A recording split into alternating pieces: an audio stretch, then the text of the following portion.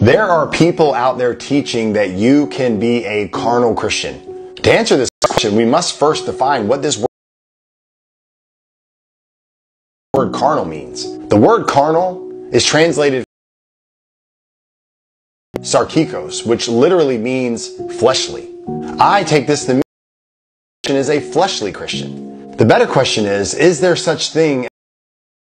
Think of the church at Corinth. If we look at 1 Corinthians, addressing the readers as brethren, a term he used almost exclusively to other Christians.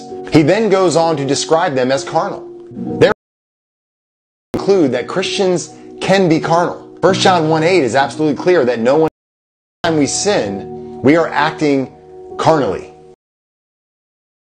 giving into our fleshly desires and not yielding to the Spirit of God. What we need to understand is that while a Christian can be, for a time, carnal, a lifetime. Romans 8 is very clear about this. According to the flesh, set their minds on the things of the flesh. According to the Spirit, set their minds on the things of the Spirit. For to set the mind on the Spirit is life and peace. For the mind of the flesh is hostile to God, for it does not submit to God's law. Those who are in the flesh cannot please God. Stay in a carnal, fleshly state or spiritual can be indwelt with the Holy Spirit and continue lifestyle. The Spirit and the flesh don't mix. Only one can truly exist.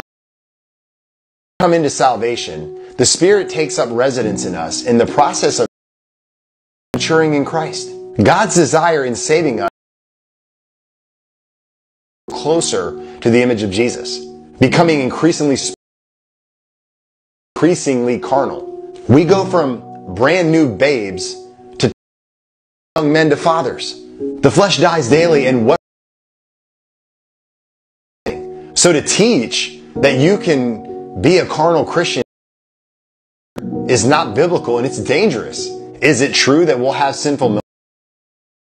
Absolutely. But if you're a genuine believer in Christ, these sinful moments are the exception, not the rule. The last thing any of us need to hear is that